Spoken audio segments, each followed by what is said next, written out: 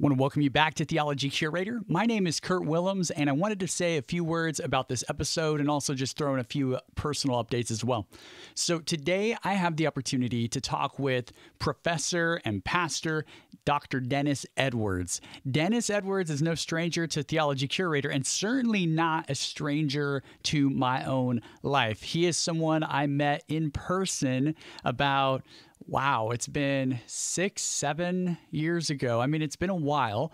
And ever since then, he's been someone that I've come back to, sometimes for personal wisdom, sometimes just to check in. He's just someone who's championed my work, and I've tried to champion his as well. And I'm so grateful to have him in my life. He's someone I really, truly admire.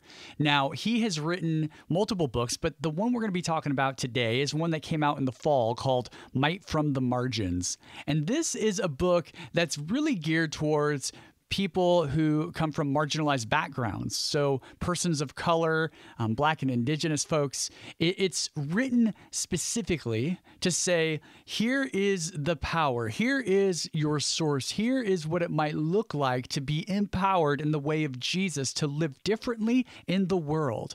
And I just found, as a white guy kind of reading this, that I had so much to learn, not just about my marginalized sisters and brothers, but also about myself and my blind spots, and also really learning from a book like this.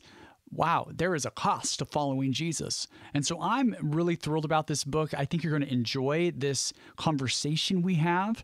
And I'm recording this intro on the heels of Dr. King's birthday celebration on MLK Day. And so hopefully you get to hear this with that sort of conversation in mind as well, because I think it's important that we have context to all of these conversations. I also wanted to say something unrelated, and that's my book now has a book trailer that is going to be out this week. So if you've not had a chance to check it out up to this point, you're probably not alone, because it's barely going to be out, at least at time of recording. So go check it out. You can find it on YouTube, probably by now, Facebook, and all the socials as well. And I want to give a huge shout out to my friend Riley Endicott, who created this. He has a YouTube channel. I hope you'll go check him out. He is a Christian and a creative and does some really, really good work. In fact, we're going to have an extended film coming out in the next, several weeks or month or so that will be sort of connected to the initial book trailer. So all of that to say, things are gearing up towards the book release. I'm really excited. If you haven't heard, my book is called Echoing Hope: How the Humanity of Jesus Redeems Our Pain. Scott McKnight graciously did the foreword to the book, and Brian Zond was gracious in writing an afterword. And so many other supporters have come alongside and endorsed the thing. It's just mind-blowing to be almost to release date, which will be March 16th, 2021. So thank you so much for hearing me out on this intro, and hopefully this episode is able to come along your journey in intelligent and humanizing ways.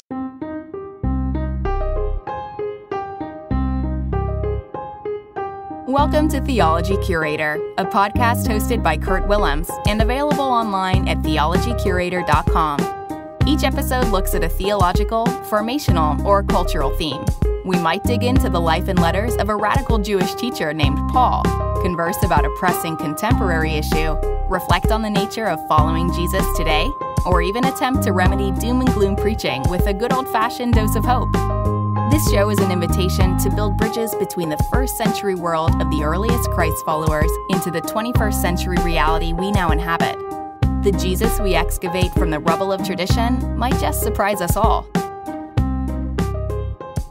I want to welcome you back to the podcast. Today, I get to be with my dear friend and just someone that I admire and learn so much from, Dennis Edwards, pastor and now professor, doing his professor thing at North Park Theological Seminary in the Chicago area. Or is it in Chicago proper, actually? I'm trying to remember.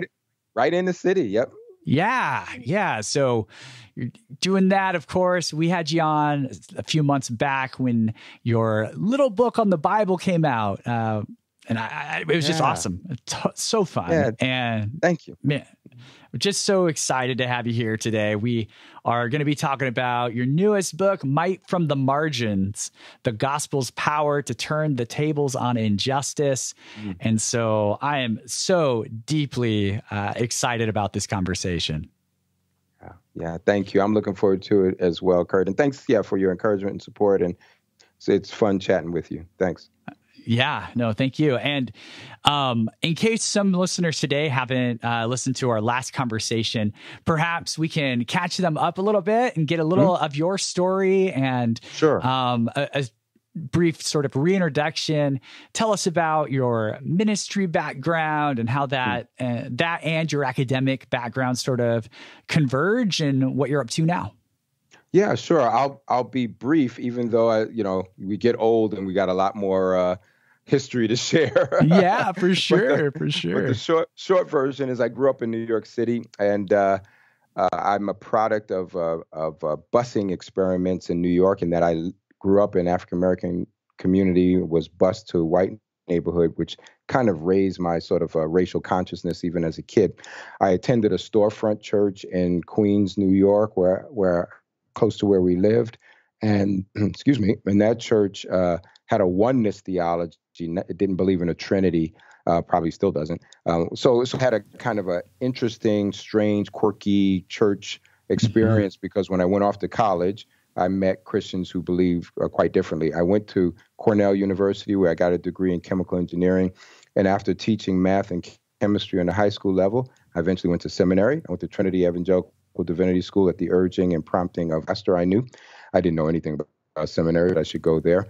And I did. I got some money, scholarship monies, grace of God. So I was able to go. And as a young husband and father at the time, I had 2 little kids, came back with 3 and 1 in utero. So we had 4 kids altogether. Wow. And planted a church in Brooklyn, New York, and then moved to D.C., ministered in D.C. for about 18 years altogether. And it's where I did my doctoral studies at the Catholic University of America, and started teaching adjunct about 20 years ago. It was about 2000 or so, 2001 actually. And I've been an adjunct prof for all those years, while also serving as a pastor. From after DC, I moved to Minneapolis, and I served the Sanctuary Covenant Church there for 6 years.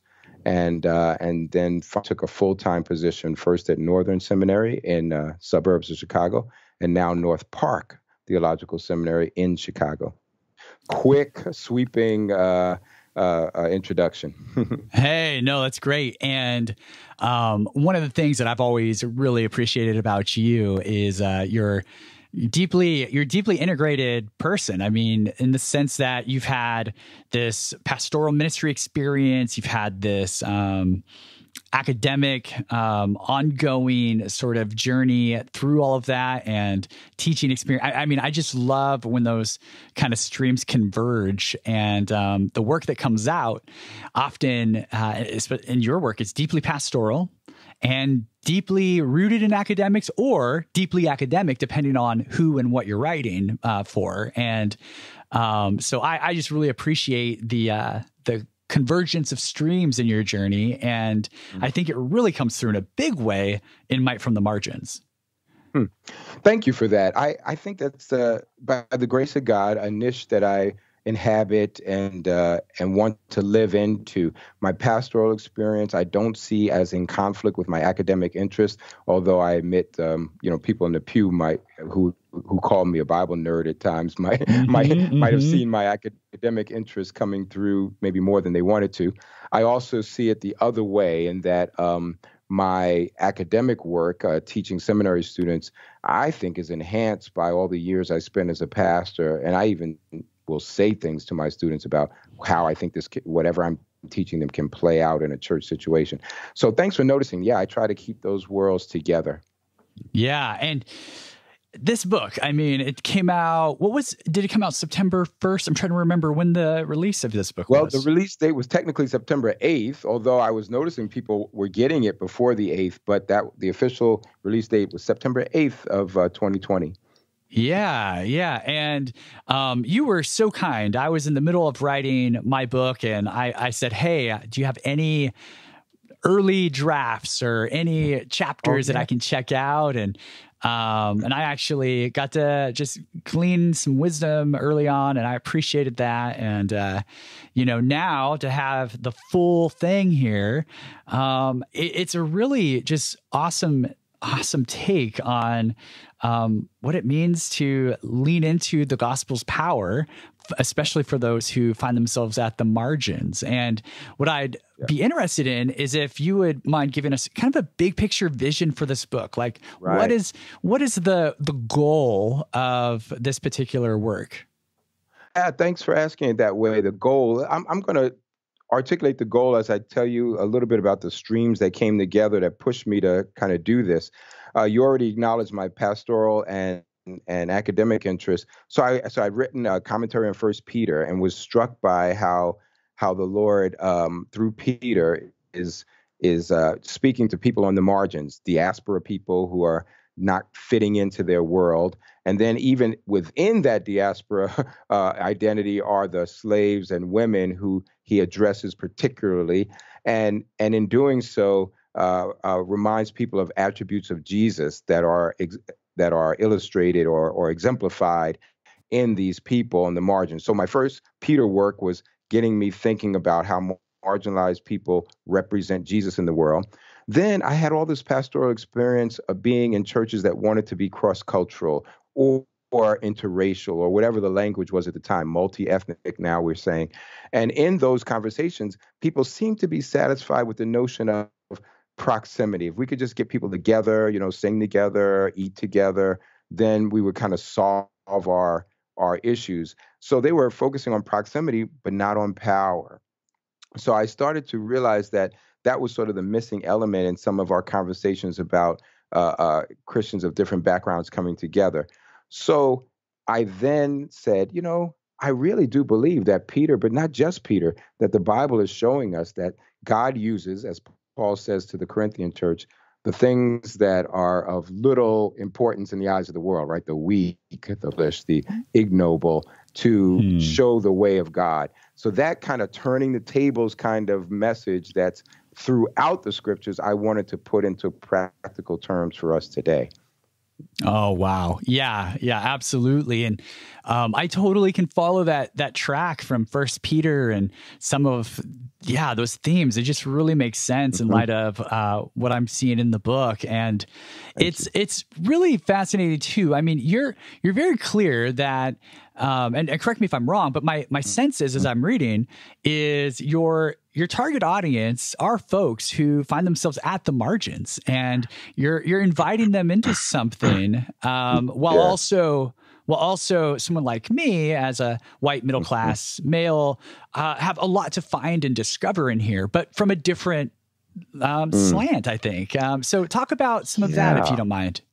No, I don't mind at all. And I appreciate you noticing that, because, I give a little story, or at least I remind people who may have seen the movie Black Panther, of a scene in there where folks are trying to get help, folks in Wakanda are trying to get help from one of the tribes that has not been, has been kind of on the sidelines, the Jabari tribe.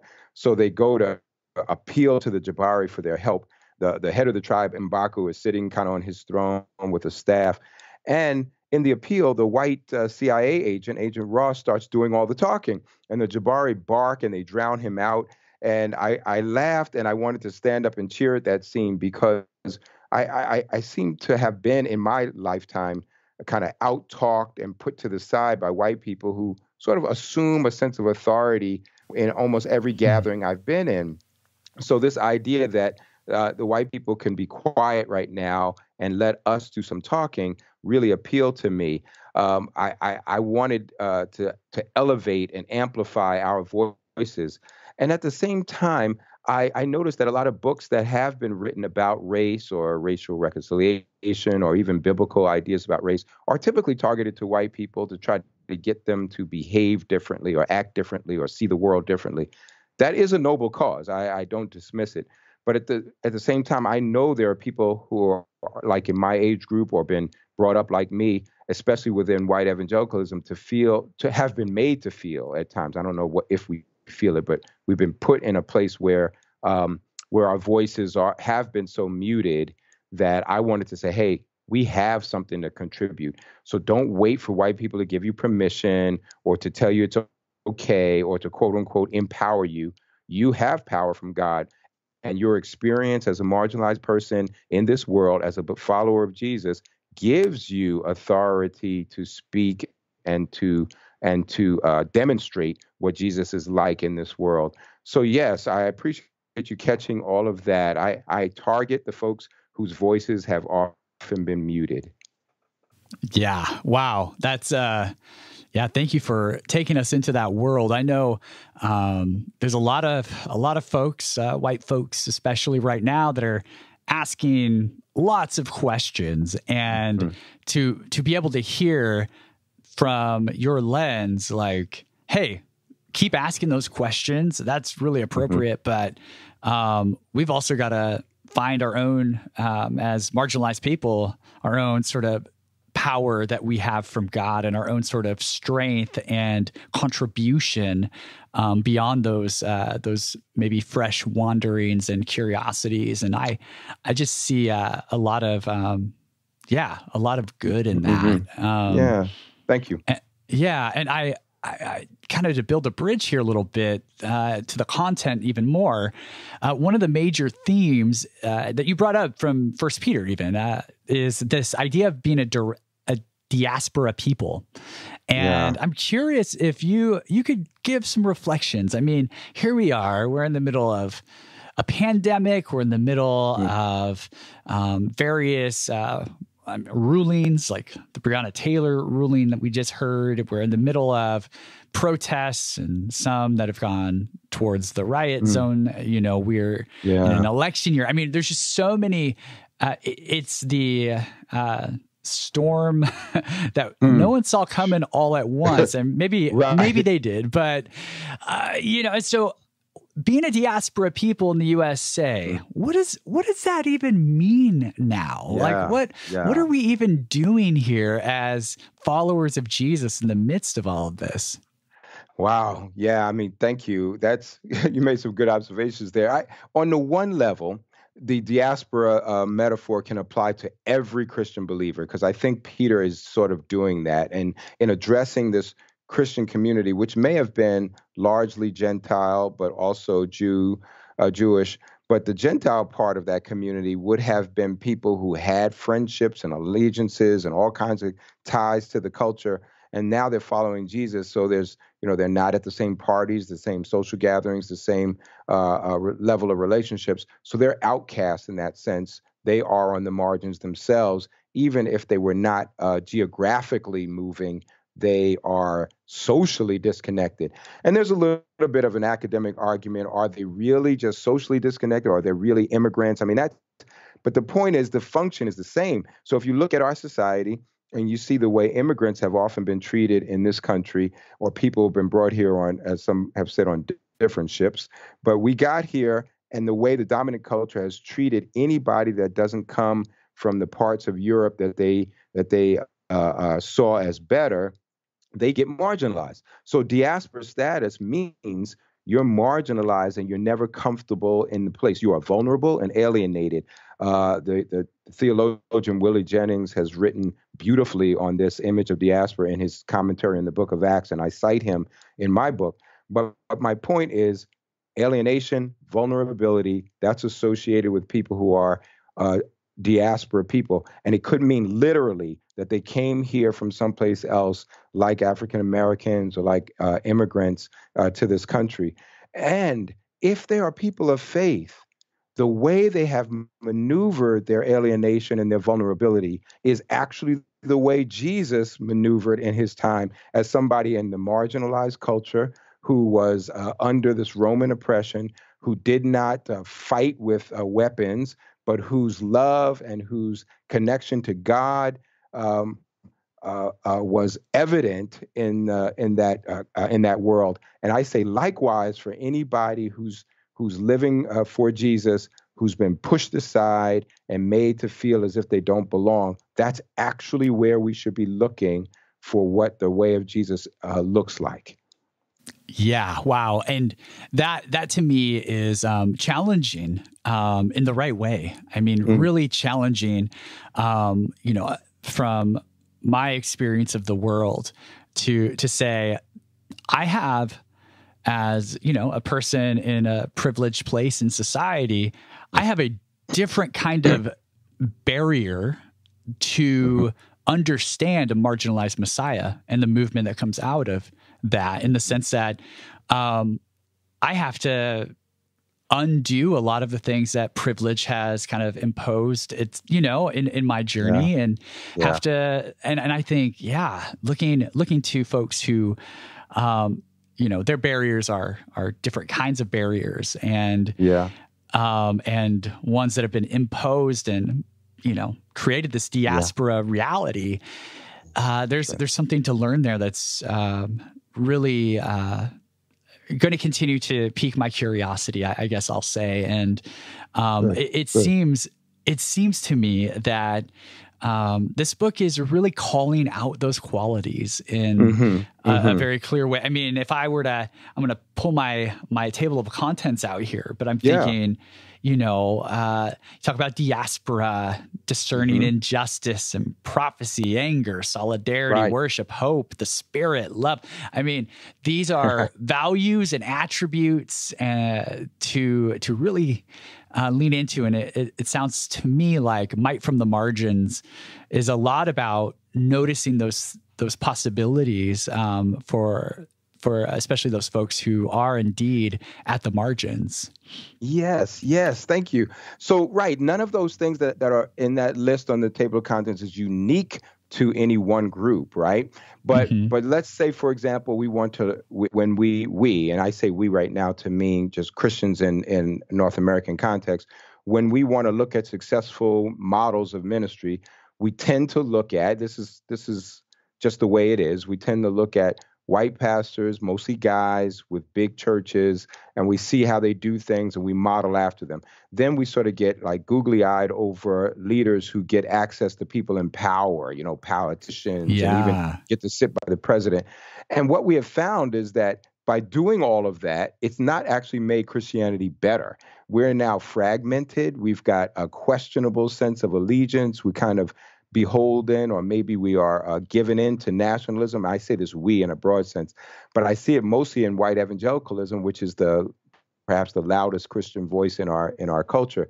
So even though they want to, all Christians want to see people exhibit hope and the power of worship and the things that I talk about in the book, I'm saying it's the marginalized Christians that are showing us closer to what it is to practice those things in the way of Jesus. But let's borrow a little bit from the sociologists. I mean, there's something called standpoint theory, where people say those who are closest, those who are closest to on the bottom are the best able to discern oppressive systems. And so now you're seeing this happening right now. So when we talk about racism in the country and we say something as innocuous as Black Lives Matter, the people who are most upset with that are the people in the power. They're the people who are saying, wait a second, you're going to minimize me. Nobody has said that. Nobody who's on the bottom is saying we need to minimize anybody else. We're just saying we need to get up. And or we need to make sure we come together and rise up so that you take us seriously, but also you should not be oppressing us, or be part of a system that oppresses us. So there's several things going on there. The other thing I want to say is when I talk about the voice from the margins needing to be heard and amplified and received and all those things, I am not saying that every white person needs to make sure they find some black person that they can keep on asking their questions to and start to get racism, get their racism 101 lessons from. What I'm saying is that there are leaders who are people of color, who are pastors, who are teachers, who are professors, and I don't just mean the Christian world, I mean every discipline. And my question is, when does the dominant culture ever receive those people as authoritative or even as mentors? There's too much happening, and too much has been allowed to happen where we see those or maybe hear those voices, but then we got to check them with a white source to make sure that they're okay or to back it up in some way. I see this certainly all over evangelicalism. If a black leader says something, I see a lot of white folks want to check and see if that measures up with what they've learned from somebody white. So in other words, the real authority is white and European, and the black person's authority is only as good as it matches up with that white European analysis. So I'm saying, then you're not accepting that black person's authoritative. You're still holding something you've held before as authoritative. So, it does mean a shift for white people. I understand that. But that's why I decided not to write the book for white people, because I'm not sure what existential crisis white people are going to go through. But I'm saying for us not to mute ourselves as people on the margins, but to keep on teaching, giving a biblical and spiritual strength and example, and to show who we are. And if people have ears to hear, then let them hear. Yeah. Wow. Thank you. And there's definitely been lots to hear, and some folks have been tone deaf, and some folks have been listening, and some folks are afraid to admit they're listening. And it's such a there's from my end. I mean, I see a lot of hope, and I see a lot of real dismay, and kind of okay. Well, I hear that. Yeah. Anyway, it seems as though there are some folks that I wouldn't have imagined being willing to listen to marginalized voices on these things that are opening themselves up. And then there's been a lot of resistance. And as a leader in your situation, how are you interpreting the situation that we find ourselves in? Yeah, it's interesting. I get sad, and sometimes I'll even say angry, when I see and maybe it's mostly social media, so I want to characterize it as such. It's not as if social media may show something and appear to be bigger than what it is. So I'll just make that caveat. But what I do see is a strong pushback to anything that certain evangelicals would deem as quote unquote worldly. And right now it's easy to call it Marxist or something else that, kind of raises the hackles. It's like the left saying that Trump's like Hitler, and then everybody gets really mad because, you can't do that. You can't make the parallel. It's kind of almost that way, to just easily caricature something that you don't like or don't understand or don't want to get into. So I don't know people's motives. I just know it's easy, and I see it relatively easy to dismiss people with whom you don't agree, right? And so we have much space for dialogue, and that's the sad part for me, that we don't have much place for dialogue. But at the same time, I've watched to see how whiteness, when it acts as a power in our society, can divide and conquer. So it'll work with the minorities or ethnic minorities or women or whomever who think just like them, elevate them, and kind of use them as foils against the rest of us who don't necessarily see things that way. And that's never a healthy thing. And then we've got our whole political interests that get infused into all of this. And so rather than the church kind of standing apart from the political systems and being prophetic toward it, they are now beholden to it. So they're trying to get some power within those structures. That, I think, is just one of the scariest, dangerous parts. I don't think that's biblical. I don't think that was happening in the early church in terms of trying to get their validation and power from Rome. So all of those things are happening, right? And I think that's what makes us kind of divided over these matters. But I'm speaking from my side of things, of course. I'm seeing from the bottom, and I would hope that people in the top, and I use bottom and top carefully because I'm reading Isabel Wilkerson. Well, I finished it, Isabel Wilkerson's book, Caste, and she has a powerful analysis of the way caste works in America. So bottom and top is kind of related that way, the way we think of caste. But anyway, folks on the bottom have a lot that, if we were to rise together, join in solidarity, could demonstrate something that I think is different than what the world is seeing right now in the way Christians have been antagonistic toward one another. Yeah. Wow. And it's the political part of it. I mean, that's been clearly, it's so sad that so many people lean into political philosophy and then say, and my Christian worldview supports this by ... And it's like, don't we start with Jesus? Don't we start with the Gospels? Don't we start with, you know, the epistles and really try and navigate the world through that lens? And, you know, I'm wondering, here we are, we're talking about might from the margins, and we're in an election year. And, you know, some of the conversations are from folks that I actually would say are either empathetic with sort of, hey, Black lives absolutely matter, and they see the systems as corrupt or whatever. And one of the challenges that I've seen in certain, you know, whether it be Anabaptist circles or other circles, is sort of, we're going to just opt out. Where we think the whole thing's evil, and any sort of movement towards the system is collusion with empire, maybe someone would say. And so I'm curious, you know, here we are, we're in a situation where we're going to be casting votes, and what, you know, thinking about the margins, how, you know, to me, I'm just curious about how folks ought to be navigating that reality when it comes to, you know, the empowering that we see happen amongst folks from the bottom versus the sort of, I can float here because I live at the top when it comes to elections and these sorts of things.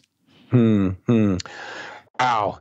Well, you know, it's interesting. So let's take something as inflammatory as police brutality, right? So when Colin Kaepernick was first protesting and taking a knee, the white power structures, including in the White House, characterized his protest as anti-American, anti-flag, anti-even the troops, and none of that was anything that Colin Kaepernick said. I mean, if you just asked him, he would tell you his protest was about police brutality. Yet it got characterized in a certain way, and that kind of thing just went off into the stratosphere, right? So, and it wasn't until recently when George Floyd was murdered by the police officer in Minneapolis that some people started to say, oh, you know, Kaepernick was right. And you started to see, even the NFL, of course, is marketing, but all folks starting to wear, you know, armbands or do this, or, you know, the thing is, Black folks have been saying that all along. And Colin Kaepernick was just a high profile person saying it. So people were not looking, quote unquote, to the margins until something got caught on video that they sort of couldn't deny. And then they had to sort of nuance it. But even with that, you still have some people doubling down, like the president and others, kind of doubling down on white supremacy and trying to look at those things as just aberrations and strangeness when this has been happening in our country since its foundations. So I'm saying it's the folks on the bottom who know that. So they're going to vote that way. But I'm going to say a little bit about voting, in that voting it's the low-hanging fruit. It's sort of the you can do to sort of get into shaping some things in our society. The church should be doing the shaping from the outside. But as much as we can influence at least our society in a particular direction, and in voting and in activism and in other ways. And our friend Drew Hart has written much about that. Yeah, no, absolutely. Yeah, that's really, really helpful analysis. And I continue to, you know, because I think for a season I probably leaned towards that posture of just forget the system. You know, this was years back, right. Saying, you know what, it's empire. I'm going to just stay outside of this thing. And now I'm kind of, your low hanging fruit image makes a lot of sense. So I appreciate that. Yeah. And, you know, as we think about these things, I mean, you know, you mentioned George Floyd and many of the things that have come to light this year that for some people is new, for many and most folks at the margins is sort of the same old thing, just a different response maybe. Right. Your chapter on anger, I thought was really, really constructive and helpful. And, you know, you have this, just a quick quote here. I think it's on page 105, I think is what I have here. It says, "Not all anger is redemptive, but can be a powerful motivator to create something good. And I wonder if you could help us understand and think about, you know, the power anger brings with it for good, and then how, in what ways so anger can be redemptive and good. And then, of course, I think some folks go to, but anger also brings literal destruction, it can bring spiritual destruction at times, you know. We've seen, and of course the media is highlighting the worst of scenarios that have come up. And so, you know, I've heard some spiritual teachers say anger, that Jesus was never actually angry, you know, and I've had to actually go back and say, no, we need to have a more nuanced conversation about this. And I feel like your chapter really accomplishes that. And so talk to us about some of the things we ought to be considering with the anger and following Jesus. Thank you. I did try to nuance things because nobody wants just people to be walking around grumpy all the time or on edge or you know, ready to fight all the time, be combative. That's certainly not what I'm saying. But the idea and that's in Ephesians, which actually is phrased as a command. And I you know, I'm checking the Greek grammar. I'm doing all that I can because I know it's disputed, but it says, be angry, don't sin, and don't let the sun go down on your wrath. So this notion of being permitted, even commanded to be angry, suggests there should be some anger at the right kind of thing, right? And Jesus did. I mean, Jesus is described as angry at least a couple of times in Mark's gospel. There's a third time, but there's a textual issue there I won't get into. But there's two times, and sometimes it's translated angry, sometimes indignant.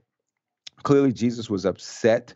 He went to heal the man with the withered hand. Another instance, he gets upset with the disciples who were preventing children from coming to him for a blessing. Jesus is showing that he's more concerned about the man with the withered hand than he is about Sabbath laws. The so-called law and order people were saying to him, you know, in essence, don't you realize what day this is? And Jesus said, don't you see this guy with a withered hand? You know, so he's angry at those folks, and he does a work to fix the situation, which is what justice, I think, is about. So I'm not saying, again, that people should be on edge, but we have seen anger play out in such that it's, you know, and Christians have long said righteous indignation. I didn't want to use this euphemism. I wanted to say straight out, it's anger, but it's anger that gets channeled. It's anger. It's easy to dismiss Black people with whom you disagree. I've seen white people do that because they say, well, they're angry, as if to say what they're about to articulate or what they have articulated is without merit. No, anger is one of those secondary emotions that come into play when we know something's not right. And so it's a natural emotion. And I try to say that in that chapter and give some data about that. But the reality of it is it's a motivator. It shouldn't just be festering.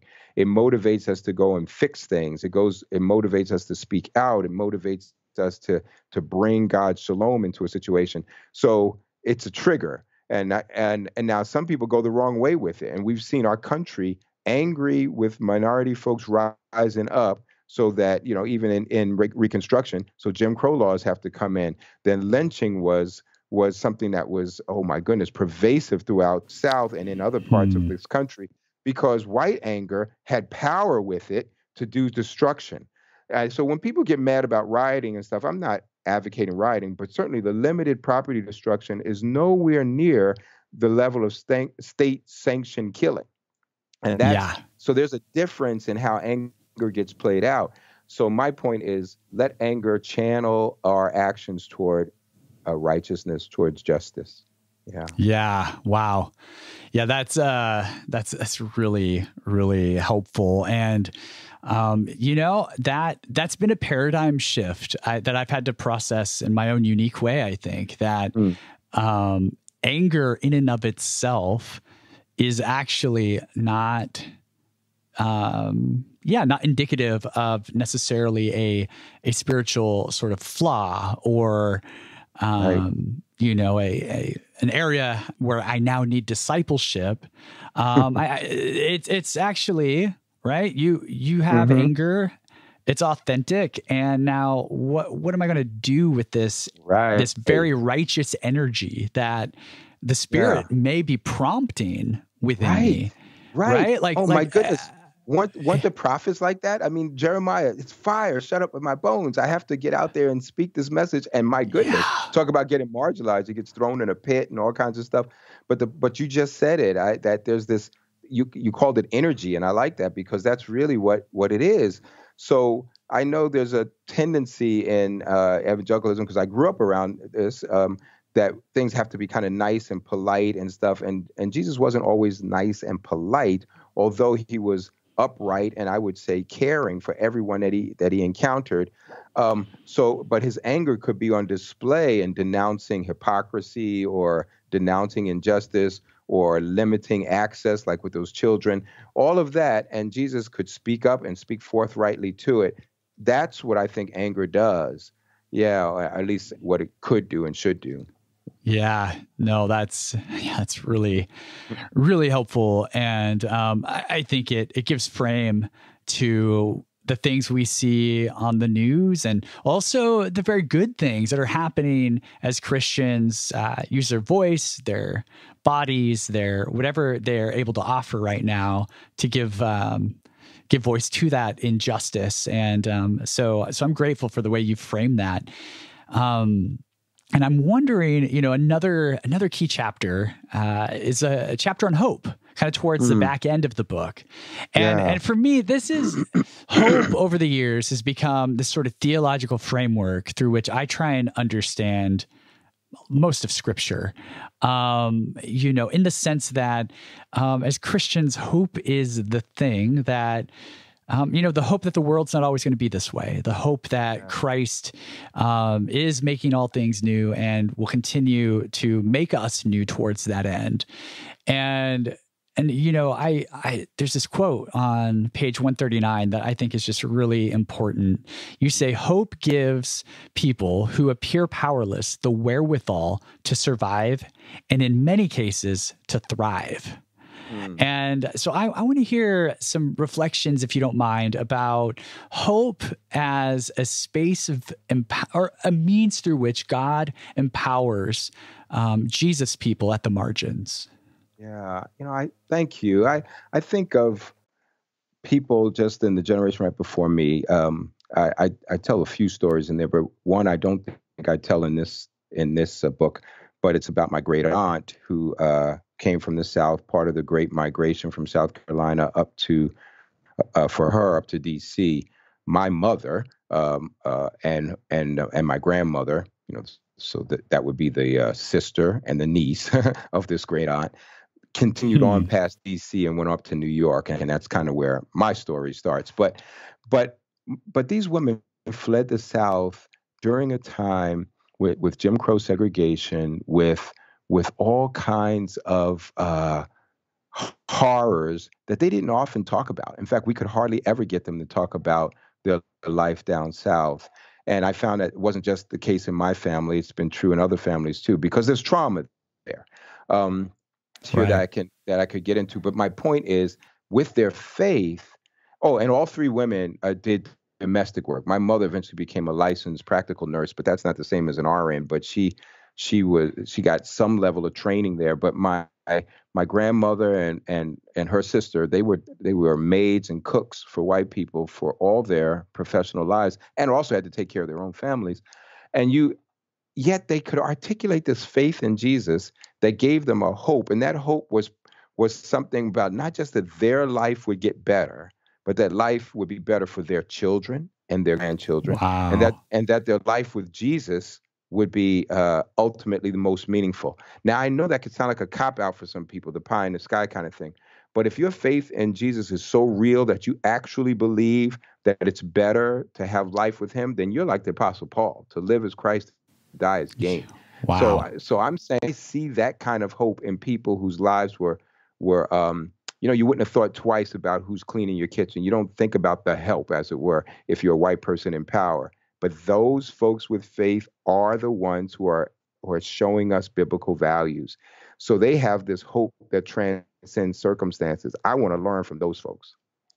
Yeah. Wow. Thank you for that story. And that, to hear the way that this directly influenced your own family and your own history is just a beautiful picture of, there is something, there's wisdom in the margins that doesn't exist when you're comfortable. That's right.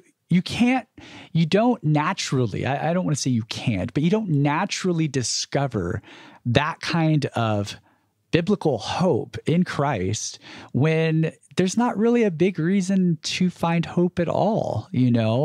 Things are how, you've got power, you've got resources, things are fine, and you can delay it.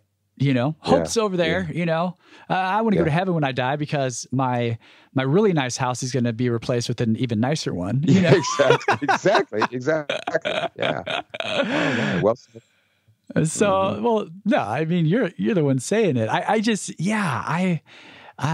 really appreciate that. And again, it invites me to consider my own life and the intersections that I inhabit. It invites folks who are listening and hopefully reading with their own intersections of life to say, you know what, the bottom doesn't mean powerless. The bottom actually means power that others may not have as natural and access to. And so, that's right.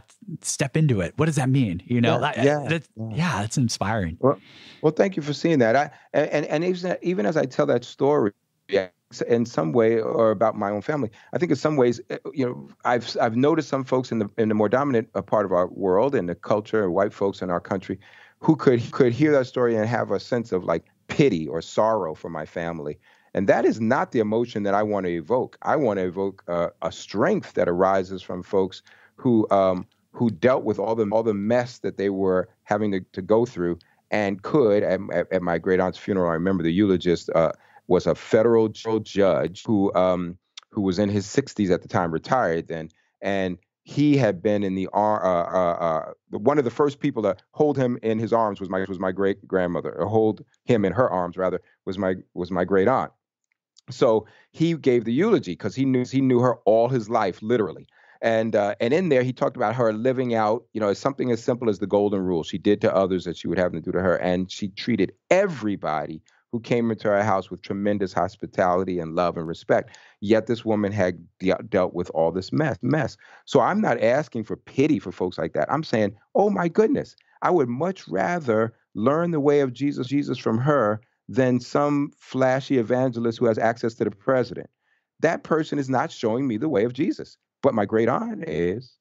That's what I say. So not pity. I want you to see that power that's present there. Yeah. Oh, yeah. Wow. Yes. Yeah. Thank you. I mean, that. Yeah, that's good. Oh my gosh, that resounds so loudly in this book. And I want to encourage anyone listening to grab this book, absorb it and process it from your own sort of space in life, and recognize that the power of the gospel is there to upend and to bring life, and so I'm just so grateful for your work and what you've done here. And, as we transition towards the end, I'm curious if you want to just share some ways folks can continue to connect with your work. And you're working on a couple of projects, and however much of that you want to say or not say yet is fine, but point people a direction who want to follow up beyond the book. Well, thank you so much, Kurt. I do enjoy talking with you, and I appreciate your own work and how you put your voice out in podcasts, and you had blog and you have a book coming out. So I want to affirm what you do. So thank you for giving me this opportunity. Every place you can find me, I go by the moniker Rev Dr. Dre. So I'm on Instagram, I'm on Facebook, I'm on Twitter, all at REVDRDRE. And that's actually my website as well, revdrdre.com. So you can find me in all those places. And I'm working right now on a book on humility. And I think we need a nuanced biblical view of humility, especially when we consider the marginalized folks. But this is a little more of an academic work, but hopefully an accessible one that people can use. And then I've got some other projects, but that's the next one that I'm excited about and working on right now. So thanks again for the opportunity. Appreciate it. Yeah, no, it's exciting stuff. We'll definitely, when the book goes into production and you're ready, we'll have to have a humility conversation. I'm definitely looking forward to that one. And I'd like that. Yeah. Oh, yeah. Well, thank you so much again for being on, and we'll look forward to the next conversation. All right. Well, God bless you. Thanks, Kurt.